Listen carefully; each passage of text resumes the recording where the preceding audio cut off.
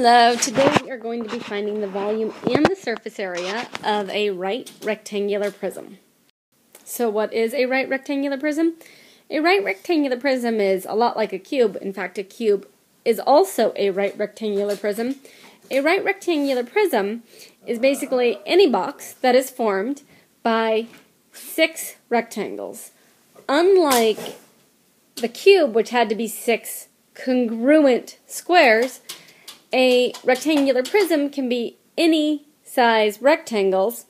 However, the front and back of the rectangle will be congruent, the left and right will be congruent, and the top and bottom will be congruent, just by definition. The prism is categorized by the base. Now, in a right rectangular prism, really you could say any side is the base, but you always think of the base as whichever one is down. So here, we're going to use this side to be our base. And I could redraw this rectangle over here, if I want to, just so I can find the area of the base side. So the base of my prism, the rectangle that creates the base, has a width of 3 and a length of 5 for a total area of 15 square inches. Just like with the cube, I'm going to multiply the area of my base times the height of my right rectangular prism to get the volume of the entire prism. So the volume here is going to be 15 times 9. So the total volume of my right rectangular prism then is 135 cubic inches. Please make sure you have the formula written down as the volume of our right rectangular prisms is the base times the length times the height.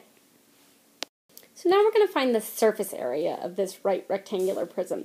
Remember, the surface area is the area of each two-dimensional side, so we would need the area of the bottom side, each one of the sides, the top side, this side, and then this guy over here.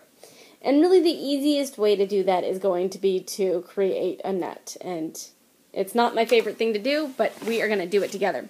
Now you need to just start with a side. It doesn't really matter which side you're going to start with. I'm going to start with my base, just because I like to. I'm going to draw that guy over here.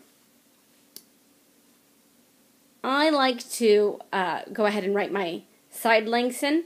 So I know that this guy is 3 and this one over here is 5. Now, from my base, I can go ahead and do the left and right side. That is going to be attached to that. So we will extend this guy. It's apparently not going to be drawn to scale. And the left and right side has, again, this side is still 3. And now this guy is 9. This guy here is 3 and this one is 9. And now I need my top side, which I will just extend over here. Now here this is 3 and this guy is 5. So I have all the way around taken care of. So now I just need the flat side here and here. And so it doesn't really matter where I have those coming out of. Just have them coming out from my base. Oops, I didn't really leave myself enough room down here, did I? Yeah, we'll just call that good. So here I know that these sides are still 5, and this one is 9. This one is 5, and this one is 9. Now your surface area, you just need to find the area of each one of your sides. And remember, because these are all rectangles, they might not look like rectangles in my drawing, but they're rectangles.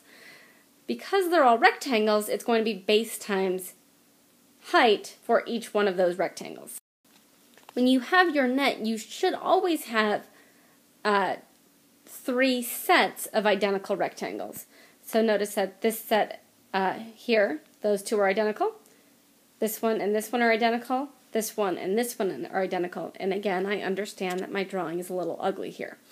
So now that we have each one of our areas, we can go ahead and add those together.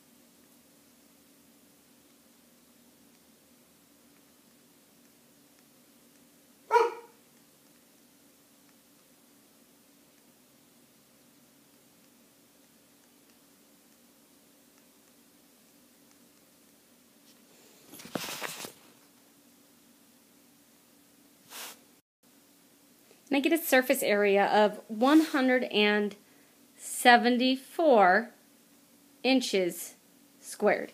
Because we're talking about just the two-dimensional area, my answer must be in square inches, not cubed, because I'm not talking about what goes inside, I'm talking about just what is on the outside, my surface area. Alright, Mrs. K is always showing off her dog because it does tricks, so here's my dog's trick. Ready? Zelly, be cute. Good job. Good girl.